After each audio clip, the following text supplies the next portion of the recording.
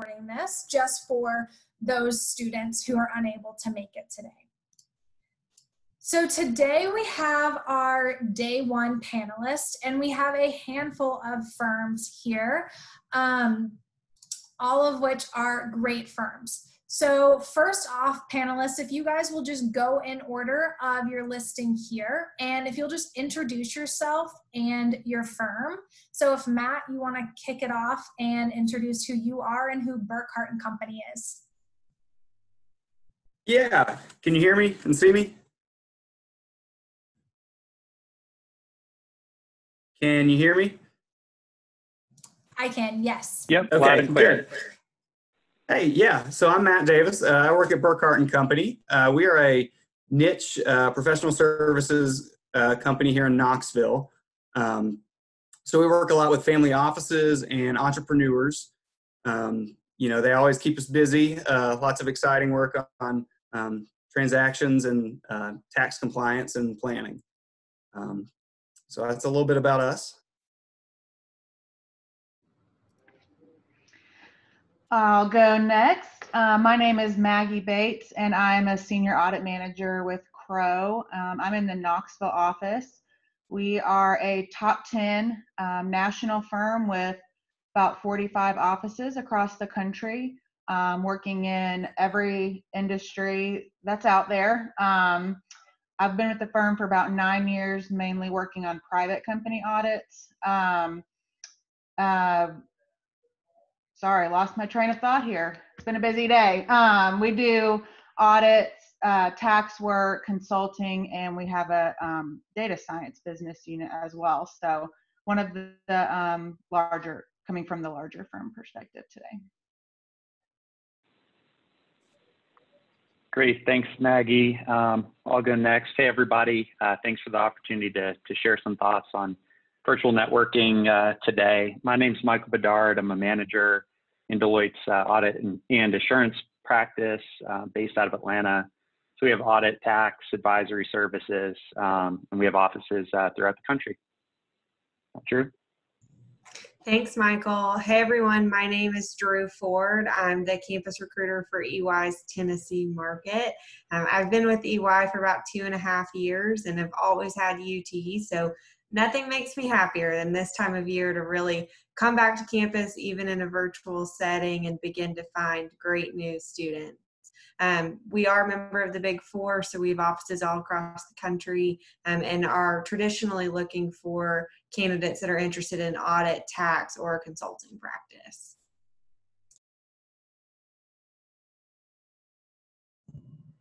All right, I'll go next. Hey, everybody. My name is Meredith Norris. I'm a tax manager at Novinger Ball and Zeeby. We are just a local Knoxville firm, but we have about 32 employees. I've been with the firm about 3 years now. Was with a larger firm before that. So I actually went to UT undergrad in Mac. Seems like it was just yesterday, but definitely different for y'all this year. So I feel for you, and thanks for participating and having an open mind. So really happy to be here and look forward to getting to know you all. My name is Katie Scott. I'm Director of Talent Acquisition here at PYA. Thanks to Rachel and Hunter for getting us all together this afternoon. They've been navigating a lot. This is a unique time for all. So a little bit about PYA. We are headquartered in Knoxville. We have 5 office locations. We are a professional services firm offering both public accounting and healthcare consulting services, top 20 in the nation for our consulting, and have been in business for over 35 years, really focused on collaboration, entrepreneurial mindset, and serving our clients in the best way possible. So looking forward to spending time with you. I think that last but not least, hi, I'm Jason Hamilton. I'm a tax partner here at Roeder Moss. We are a regional firm focusing mostly on audit and tax. We do have some consulting, advisory work. We're located, we have 9 offices in 4 states, Tennessee, Kentucky, Virginia, and Indiana. And we are recruiting for audit and tax people. Look forward to talking with you guys. Great, thank you guys so much. So for the students, I just want to give you an overview of how today's going to go. So we have a handful of questions that we have pre-assigned to different firms. So you're going to get to hear from everyone. And then at the end, if there's time, we will absolutely open it up to Q&A because you may have some follow-up questions from some of the questions that we ask of the panelists. So question 1 is for Novinger, Ball, and Zeevy and Deloitte. And the question is, how have expectations of professionalism changed, if at all, now that we're in a virtual work environment? Okay, I will start us off. So, you know, it's funny, I think in a lot of ways they haven't changed. They just look a little bit different now. For us at least, you know, one of the things that we've stressed is communication being just, you know, key at all levels. A lot of us are back in the office now, obviously like social distancing, and we have a lot of, you know, processes to keep everybody safe. But when we were all out of the office, it was just, you know, stressing the fact that, you know, you need to be available when you're available, because we're still a team, and we do everything in such a, you know, a team aspect to our clients that there's still so much collaboration that's needed. So we still need to be able to work together to help our clients. So other than that, you know, I think just the common things like be available, work when you say you're going to work, still be professional. Even though it looks different, a lot more video conferencing and things like that, you know, don't just work on the couch, you know, when, you know, if you have a meeting, especially if you have like Zooms with clients, like still maintain that professional appearance. That's really important, you know, because it's still the same job that we've done, you know, this whole time. It's just, we're going about it a little bit differently now. So I think, you know, expectations are really the same, and everybody's done a great job with that here. So yeah, Meredith, this is Michael. I'll echo a lot of that. I think, you know, the expectations of professionalism really haven't changed, almost like from a definitional level. So, you know, neatness or having a courteous demeanor, competence, being ethical, right? All those are important, you know, now just as much as ever. Something interesting I've noticed is it seems like, you know, a wall between one's personal life and one's professional life has come down, right? I've seen a lot of people's kids, dogs, roommates kind of barging into the room, and that's okay. You know, it's almost a new form of professionalism where we're bridging the gap between work and home, and we have to navigate both of those. My client has recently undergone a PCOB inspection, which can be, you know, for those of you, you know, who will come to find out, it can be a pretty stressful environment. So we had an opening call, and, you know, it's a pretty subdued affair, I'll say. And my boss is talking about some goodwill testing that was a focus area, and his Chihuahua starts going absolutely nuts in the background. And it completely, you know, it changed, you know, it kind of snapped everybody out of that kind of somber mood and broke the ice a little bit. He quieted Ben is the Chihuahua's name, and we went on with it. But I think, you know, point being, you know, professionalism is being able to, you know, maintain kind of, you know, almost at the definitional level how we would have interacted with each other, but knowing that, you know, the world does look a little bit different right now. It's okay, and moving forward with that. I think that's all I had. That's really good. I think we've all been on a call where something like that's happened, absolutely. But that's the new normal, as they say. So thank you both. We appreciate your answers. Okay, so question 2 is for EY and PYA. What expectations of professionalism would you have of an intern, a first year, a new hire? And this could be expectations in a virtual environment, or hopefully we'll all be back in person by the time these students start working for you guys. I can start us off. I'll say this is always one of my favorite questions to answer, probably because you see a wave of relief kind of come over new hires' face. When I'll say is like, the first thing is we don't expect you to be experts. We will teach you so much of what we need you to know. But now in a virtual setting, probably more than ever, what we are looking for and what we expect is that you're a great team player, that you are willing to be flexible, to show up and put in an effort. Obviously, those things are incredibly important in person, but when we're in a virtual environment, things happen, right? I mean, you'll lose Wi-Fi.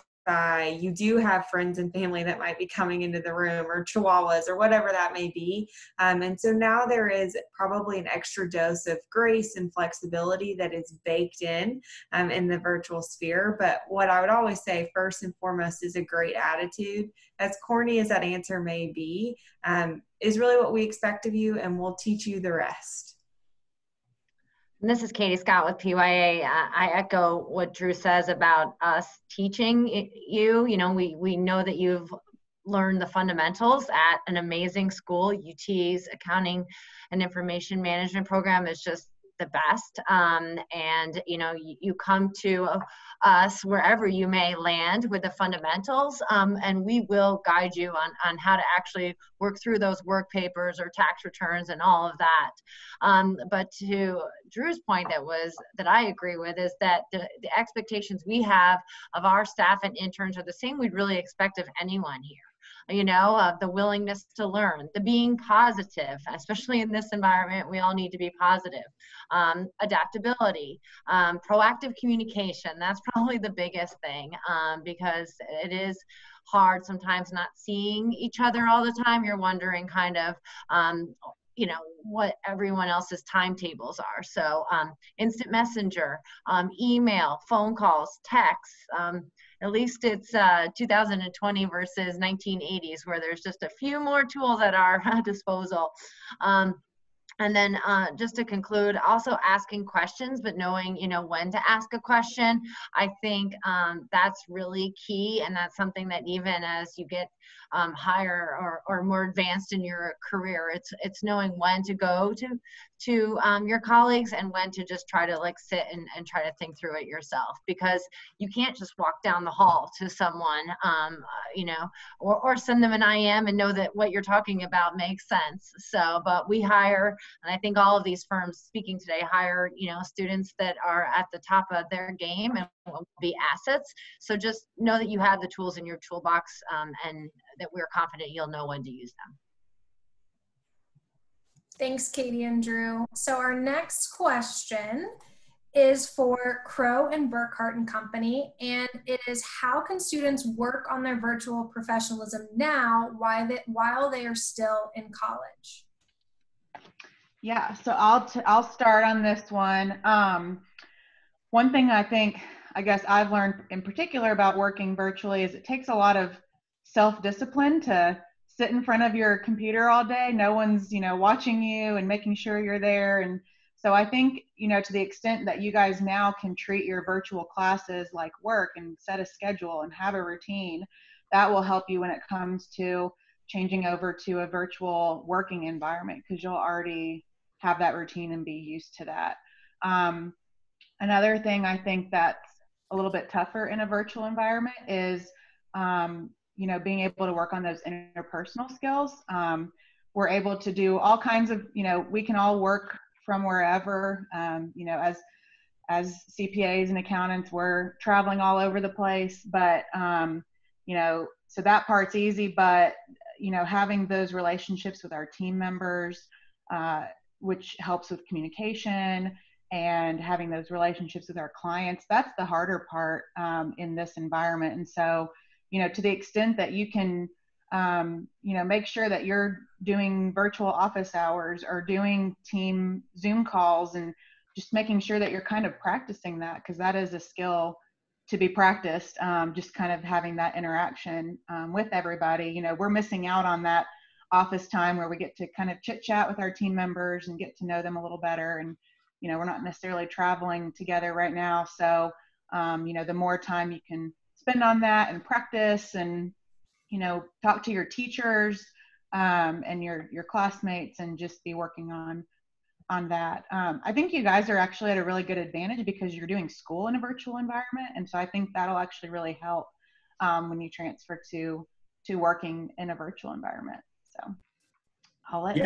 I agree. I echo the, setting up a good routine. I think that really keeps you, going the right way. And it's easy to, like you said, lose focus when you're at home. There's distractions at home that you don't have when you're sitting in the office. So it's easy to get stuck on those. And, you guys now, I know you're having a lot of classes virtually, so you've got to practice, being professional now in your classes. So setting up good habits, at this point, I think are going to pay off, when you get into the workforce, because, hopefully we're all back to normal by the time you guys are starting. But even with normal, I think just from the fact that we've all had to work so virtual for so long, I think there's probably going to be a bigger component of this going forward than there ever has been in the past.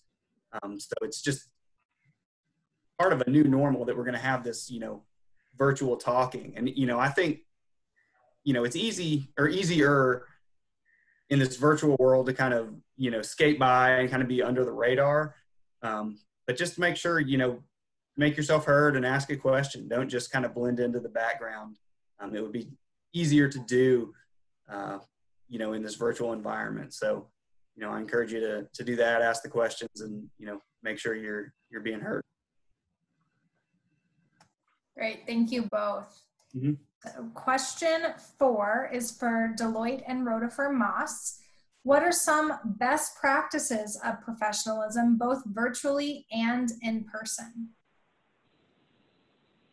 Hey, this is Michael with the. Go ahead, Jason. Go ahead. Oh, sure, Michael. Okay, thank you. Rachel, I appreciate the fact that we've got a theme of professionalism going on. I really appreciate that because, in this as CPAs, we are problem solvers and work with our clients to solve the problems, whether they're financial or tax. And the element of professionalism is important to gain our clients' respect. And so just some best practices that we have are, dress the part and, always know what the environment is going to be that you're going into. You want to always, don't want to come in overdressed or underdressed. Always focus and work on doing your job well. Be prepared. Ask questions, but also have answers to those questions when you ask them. As far as virtually specifically, make sure, that your computer is ready to go. Log on 5-10 minutes early. Make sure that you're eye level instead of looking down on the computer. If you're looking down at the computer, it's a sign of disrespect in some ways. Check your audio settings, and then pay attention to your background. Always check to see what's behind you before you log on. So you never know what's going to be back there.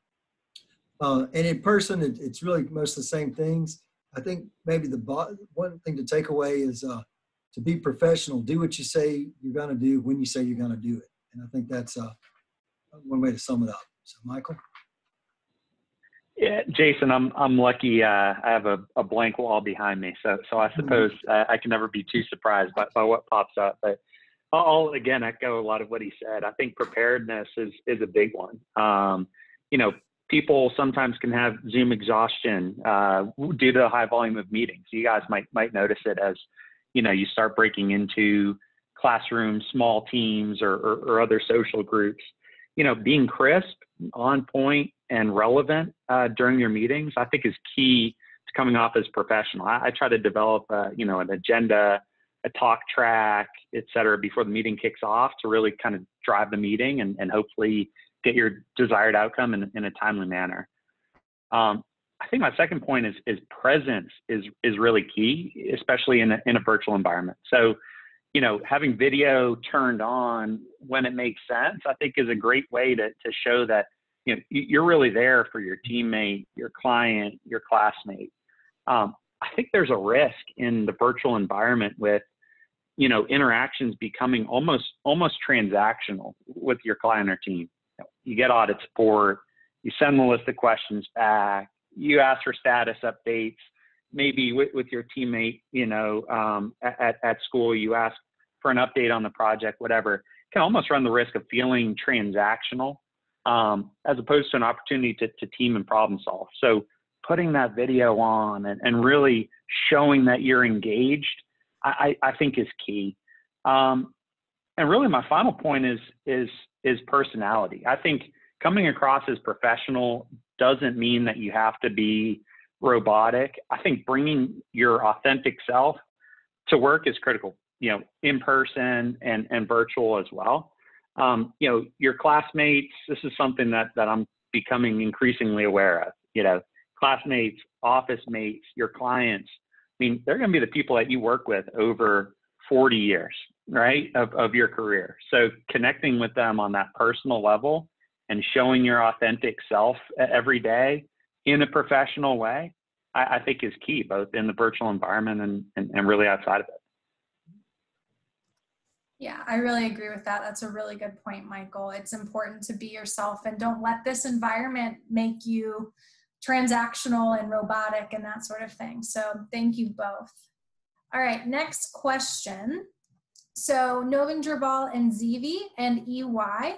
And the question's, what are some of the biggest no's or faux pas in a virtual work environment? Okay, I'll start off. This one, I think you just kind of have to use a little common sense. Really, you just kind of, I think, treat it as if you're working in the office. I think I said it earlier, but communication, for us is really important. If you say you're going to be working from home, this day, then, we expect people to be available. Not that you can't miss a call or something, but if somebody calls you, then just call them back, because we're still a team and don't just say you're going to work, but then go, take the day off and not let anybody know. So communication and just be there when you say you're going to be there. I think I like what somebody said earlier. I think there is a little bit of an element of extra grace that's been given throughout the last few months, just with people trying to figure out how to work from home and get their setup. It's harder for some people, I think, depending on, I don't have kids, but I know that a lot of my coworkers had kids and they were obviously not in school, until maybe today. So, that I've been, super admired people that I work with that kind of juggle that. So, it's okay for your life to be seen. Like we'll have some, meetings and some people's kids will walk by. So it's neat to see that aspect of it. But I think just, stay professional. Like obviously don't be lawyer from the couch and like have meetings while you're just sitting on the couch in your PJs. So I think everybody probably realizes those things. So I think it's just use your judgment, use common sense, and kind of just operate as much as you can like you were in the office. So and just don't take advantage of. I think you do have to have a little more just a little, I don't know the word, but a little more self-control, or just it's a little harder sometimes maybe to just sit at, your kitchen table or your desk when you're at home. So I think that's a little bit harder, a little more self-discipline, but just, I think I'm grateful to be in a career where, I can work from home and at a firm where they're super flexible and they're totally fine with us working from home or, so I think just be grateful and don't take advantage of that. I can go next. I completely agree with a lot of what people said, but Meredith in this one specifically, like communication is so key. Certainly, I think of things now, like no one really knows when you're going to lunch. And so you really do have to kind of let your team know, like, hey, I'm going to go have lunch for 30 minutes. I'll be back. Those things are so key. But as we've also talked about the veil between your professional life and your personal life and how that's kind of been lifted some, one thing I think of is also really making sure, as we talk about no's and faux pas, of like giving our team, our coworkers, a break. So like now that we are all at home, at least at EY, and still, you know, with our phones and computers, it is so tempting to send that text or that email at 9 o'clock at night because it's on the tip of your brain, and to expect a response, but also really making sure that we are building those boundaries still and allowing people to have their own personal life, just because we're home. So I would say that. And the other faux pas, I feel like most of you know, but it's, to everyone's point so far, it's really easy to slip back in them. It's still showing up and putting on, at least, you know, maybe you're not as nice as you were when you were in the office, but at least not being in pajamas on your Zoom call, as tempting as that is. Unless you don't have to be on camera, and then go for it.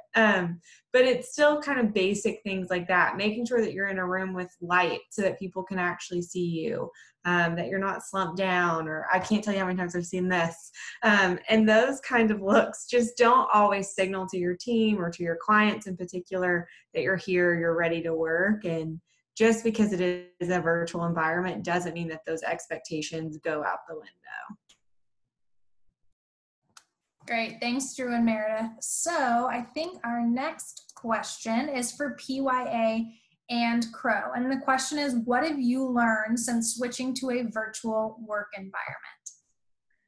This is Katie from PYA. Thank you, Rachel. And I mean, every day I feel like we're learning something new, not only about ourselves and how we, you know, work best, but about our colleagues. And maybe even I feel like the pandemic has personalized relationships a little bit more. I feel like people have more time for, you know, are really trying to find a better balance with family lives, work lives, all of that. But, you know, another thing is that technology has really, you know, decreased geographic lines. Everyone is just as easy. It's easier to connect with folks because we're all at home. So whether they're next door or at the other end of the country, we're all leveraging, you know, the technology mediums that are at our disposal. But really, I think just as we think about this for, you know, the students that are on the call today, and as they're preparing to meet with firms and all that lies ahead for them of them this week, you know, really encourage you to leverage, you know, even practice with a friend, you know, so that you're prepared for discussions with firms. So that means, I think someone mentioned testing your Wi-Fi or ensuring you have good lighting. You know, even now I'm questioning, am I too light or is it too dark? Never quite sure. You know, not having a distracting environment behind you. And then, you know, when you're on the call, you know, acting engaged, eye contact, smiling, all the things that the panelists have mentioned today. But you really want to, you know, pretend just like it is Meet the Firms, and it might even be healthy to have those nerves, you know, where you're a little bit excited, a little bit nervous, a little bit of all sorts of things going into it, because even though it's video and it's not in person, there's a way that you can present yourself that puts you in the best light and will just further help everything that's on your resume, and will help you as you're thinking about an internship or a full-time role. Yeah, I loved everything you just said, Kate. It's so true. I mentioned this earlier, but I'm going to say it again. I've learned a lot about the importance of structure as I've been home. I think when we all got sent home back in March, you know, we didn't know how long this was going to last, and if it was going to be 2 weeks or 4 weeks or 8 weeks or indefinite as it has been now. And, you know, at first it was easy to say, well, you know, once we get back to normal, I'll do this, or I'll get back to working out or eating healthy, or, you know, have my set wake up time or whatever. And, you know, now that that's clearly not the case, I think it's important to have that structure in your life and say, you know, okay, well, this is what we're doing now. So what am I going to do to add that routine to my day? You know, limiting distractions like we've talked a lot about. You know, I find that I need to sometimes close my Outlook for a little while or go on Do Not Disturb just so I can kind of focus and get some things done. There's a lot going on in our world right now, and my phone dings a lot, and sometimes I need to just set that aside and, you know, look at it later. So limiting the distractions has been really important for me, and that's helped me focus a lot more and just be more productive. And, you know, we've talked a lot about dress and clothing, and I'll be honest, y'all, I do not get up and put on work clothes every day. But if I know I have calls, I do that. But like, some people need to get dressed and get ready and put makeup on to just kind of feel normal. And so know yourself and what is going to work for you and make you feel the most productive during the day. And we've talked a lot about boundaries. I think in addition to, you know, considering other people's boundaries, think about your own boundaries too. You know, if you can have a designated work area, do that. And so it's not in your living room where you're going to be watching TV later, so that you can kind of separate work and home. You know, I have the bad habit of just kind of looking over at my computer and thinking, oh, I just had those couple more things to do. But you really do need to give yourself a break and step away and have family time or alone time or whatever that looks like for you. Overall, I think it's really important to stay in tune with our mental and physical well-being right now. These are stressful times we're living in, and as we, you know, continue to figure out what this all looks like, you know, we're trying to make things seem as normal as possible. So, you know, take those breaks, find a good podcast or a book, and just kind of take some time for yourself too, to de-stress.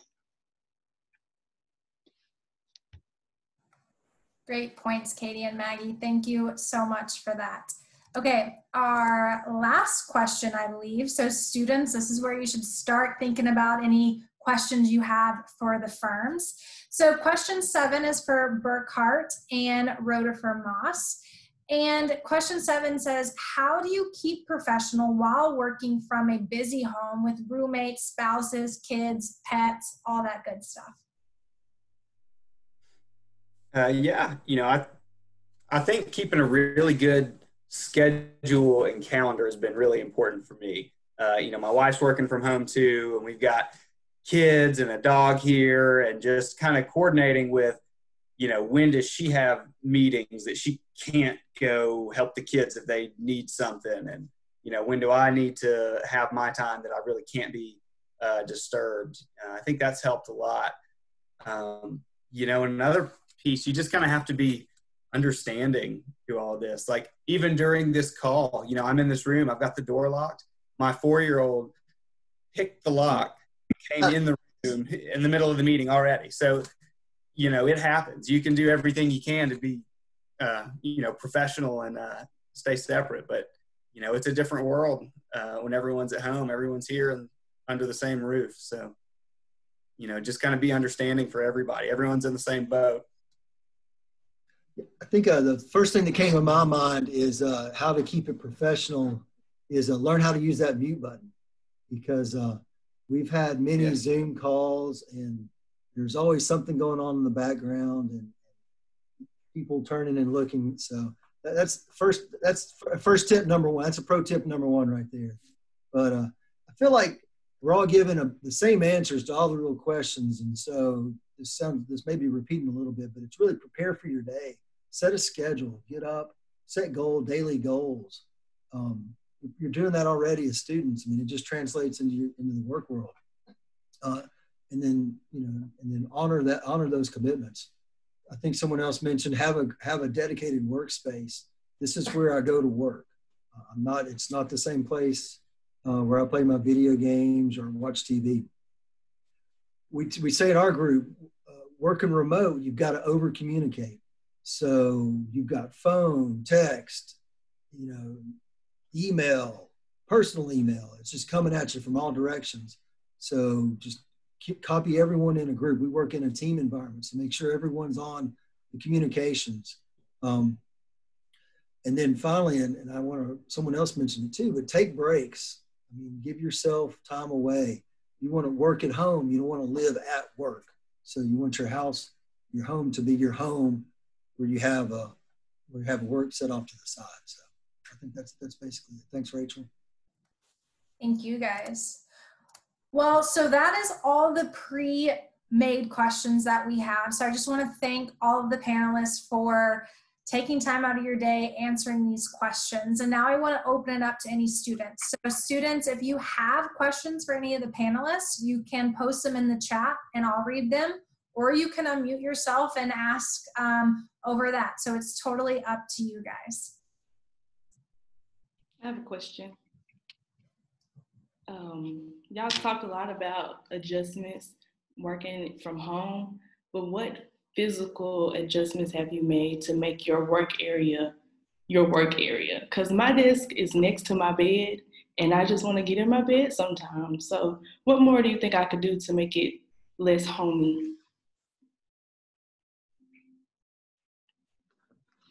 I think that's a great question, Denisha, and I think something that is it's hard because your space is, you want to make the most of your space and have that separation, but that's not always possible. So if you do have another spot, even if you put up a card table, I know we were away this past weekend, but working for a day, I literally just kind of put a card table up somewhere and made it my own environment there. But I think having the separation, as a lot of these panelists have said, is important. So anything you can do there, or maybe even changing it up if you're close to your family and you can go to like your mother's house and you're kind of staying within your own pod there, or a friend, maybe kind of doing that too and pretending like you're at the library or at Starbucks. Thank you. Hi, I had a question. I was just curious, in this like more virtual environment, how has like your firm kind of maybe boosted the team morale, or kind of like done more social events to really add that aspect that you would normally get in like the office setting? I'll take, oh, go ahead, Meredith. Are you sure? I'll make it quick. Just one thing that we've done before COVID came, we had lunches for our whole firm every other Wednesday, and we called it a huddle. So the partners would provide lunch, and then we would just use it as a time to like catch up any personal news anybody had, office announcements, or just anything that was kind of a neat way to everybody to be in one place regularly.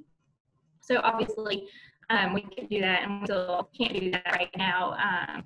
So we started doing Zoom calls for the whole firm every other Wednesday, so we could at least just like see each other's face.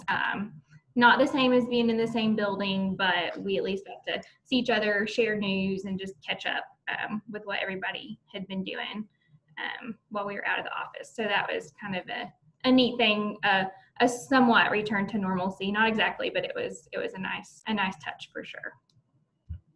Yeah, I think all of us have probably been on a few Zoom happy hours and that sort of thing, which is fun. But again, sometimes, that can get old too. So now that things are opening back up a little bit, our group has gotten together for a couple like patio lunches and happy hours together. And, even if it's just a small group, or, I might take one of my coachees out to lunch or something, getting together, and that way we're getting fresh air too. We're outside. So, to the extent we can, we are trying to be in person a little bit and still kind of be within guidelines. And so I think that's been really good to have that. And then I have like coaching check-ins with all my coachees too, to just kind of have that designated time to just say, how's it going? Just tell me what's been going on and how you're feeling. And, we always talk about that on all of our group calls, but you don't want to say to a whole group, well, I had a terrible day yesterday. So having that kind of coaching time is good, and that in-person time when we can and when it's, safe to do so. Awesome. Thank you. Yeah, good question. Courtney, I'll add one thing that I think is it's relatively small, but I think has been impactful.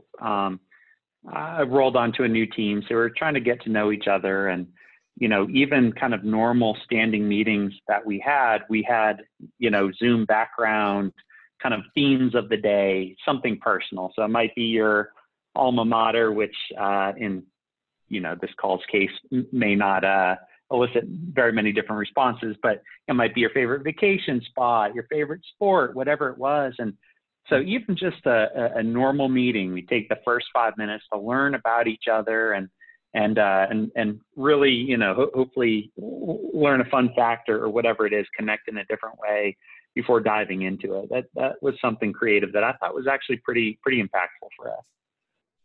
I actually think we're learning more about everybody's personal life now, because you're seeing people's kids and dogs and things that are hanging in their home office, and you're asking more questions, and so that's actually been kind of fun. I feel like we're getting to know more about people or meeting their kids, even if we hadn't before, because they joined the call. So that's actually been kind of fun.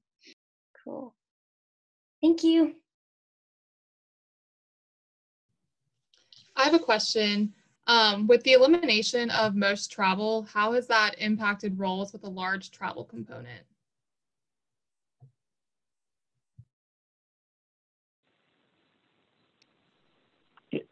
Well, we can't travel anywhere.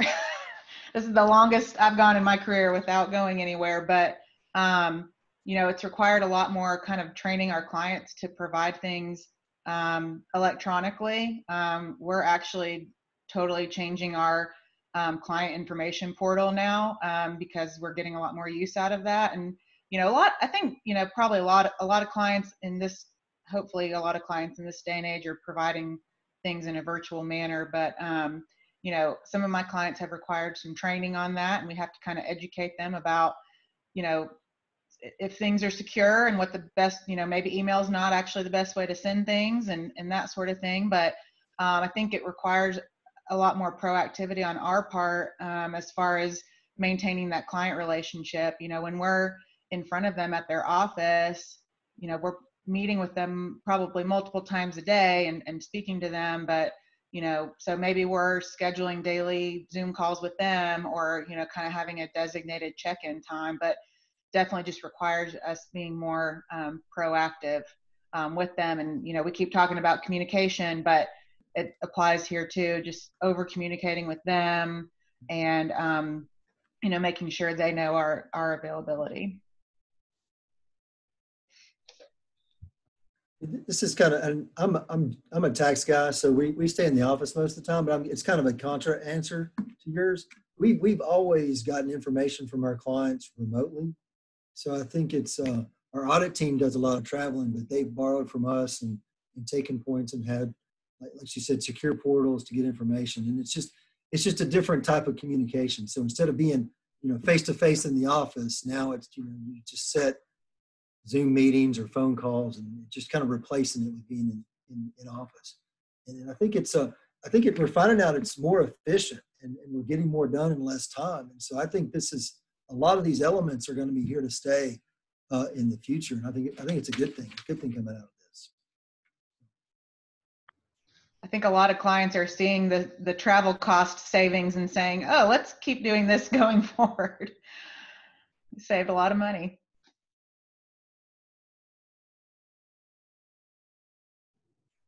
Actually, I have a quick question. What challenges have you seen from new employees or associates, you know, who start out working from home, and what do you recommend to overcome these challenges?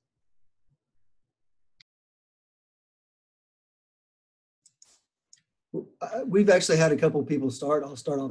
While we've been on COVID, as you can see, we've opened our offices back up to limited staff for about 1/3 capacity. So those that have offices have come in, but for those new hires, we bring them into the office and have not really like a buddy system. So there's someone at the next level up to kind of help them get trained here locally, so we can still maintain, you know, safe social distancing and wearing masks in the common areas. So that's the way we're addressing it.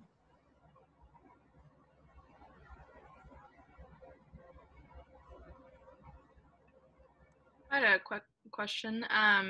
For like, if you're doing internships for like during the summer, how do you think that will be different for those students doing an internship?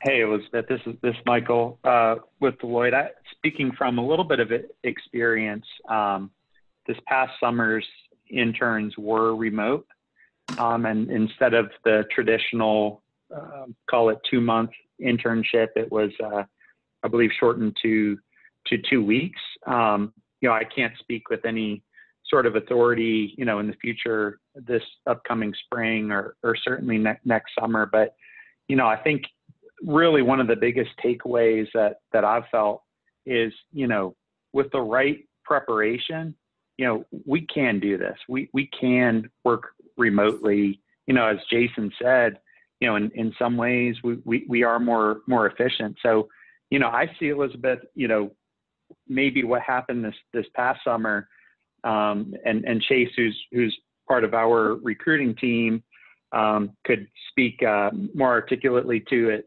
after in another session, or we can reach out to him with more questions. But I certainly see that evolving, and I certainly see that the intern role, rising, and the start classes, really people, us learning, how we can do this virtually, and hopefully, in the future, even remote intern classes, the tasks look as similar as possible. It's a good question. This is Katie with PYA, and for our audit and tax interns, we had them working on billable work, and that's tough, going straight from accounting 301 to actually dealing with client deliverables. But I think what Michael was saying, and that all the firms are doing a great job, whether it's an intern or a full-time hire. It's pretty amazing that the pandemic is still occurring and we're able to bring on these people and give them this opportunity, because I think that a lot of firms are making sacrifices in other places to ensure that they're cognizant about growing the pipeline for the firm and serving our clients. So I think there's a lot of thought going into even just daily businesses, not to mention new hires and long term with interns. So I think regardless, even and the longer this continues, we're getting better at it. So I think that's one thing that's likely consistent amongst everyone you're speaking with today.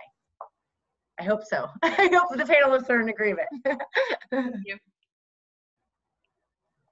So we have one question in the chat, and it's for those of you who are in an audit role, and it kind of goes back to the fact that you're not traveling as much as you could. So how do you physically test for existence of assets, inventory, or equipment if travel and your face-to-face encounters are now limited? I know we've been doing some virtual inventory counts, which has been interesting. I actually have a call about that on Friday, because that's what we're going to try to get our clients to default to for upcoming inventory counts. I've not personally done one, but I've heard they're fun and interesting. But, so we're doing some virtual inventory observations. But, definitely be curious to hear from other people what you guys are doing. Is anyone using drones for their inventories, or? We've done drones for some job site visits for construction sites. That's cool. Yeah.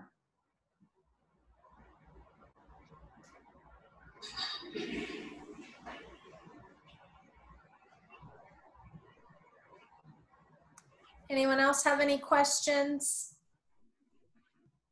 I have a question. Sorry, you can go. All right. I have a question for the panelists. I was wondering if you guys anticipate any permanent changes to the way you conduct business post-COVID.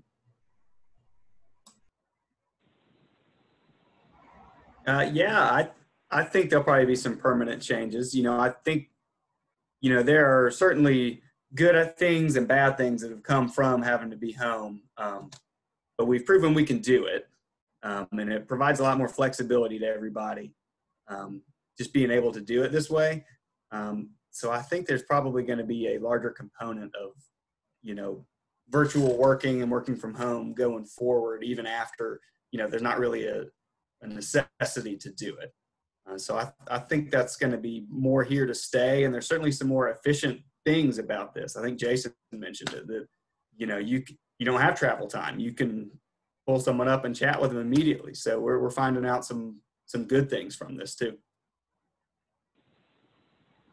Yeah, Matt, I agree. The less we're tethered to one geography, I think the more opportunity that there is for us all to grow our business. You know, I see my current team is global. We have some team members in India, some in Dallas, some in San Francisco. So we've already, you know, kind of experienced that large footprint model. And I think that'll continue, where we can bring the right talent regardless of geography to a problem. And conversely, you know, your expertise, everybody on this call's expertise can solve a problem now around the world, whereas maybe, you know, our frame of reference was kind of bound by geography. So I see a lot of opportunity here.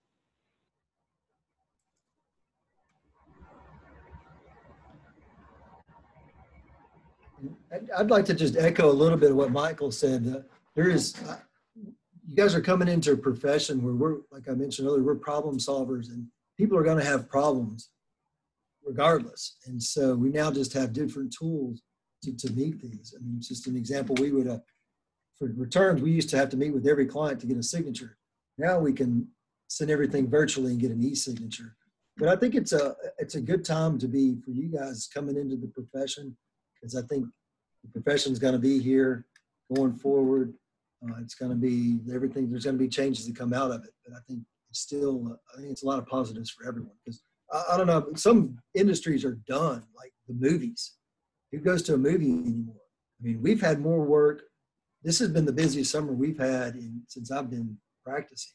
So I think it's a great opportunity for new people coming in. I just want to throw that out there.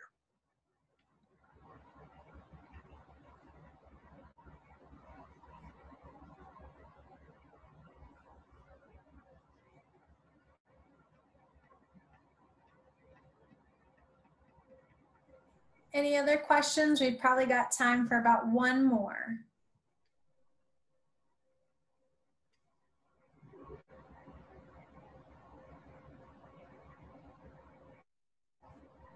Okay, well, it doesn't sound like we have any more, but I just want to thank all of our panelists for coming. I know even from my perspective, having gone through a lot of what you're talking about already, it was exceedingly helpful. So I am sure for the students it was too. So we really appreciate you giving up an hour of your time in this hectic environment. And we are just, so grateful for your relationship with UT and your interest in our students. So thank you guys. Thank you, Rachel. Thanks, Thank Rachel. you. Thanks, guys. Good luck, everybody. Good luck, everyone. We'll see you later this week. Yep. Thanks. Thank you. Thank you so much.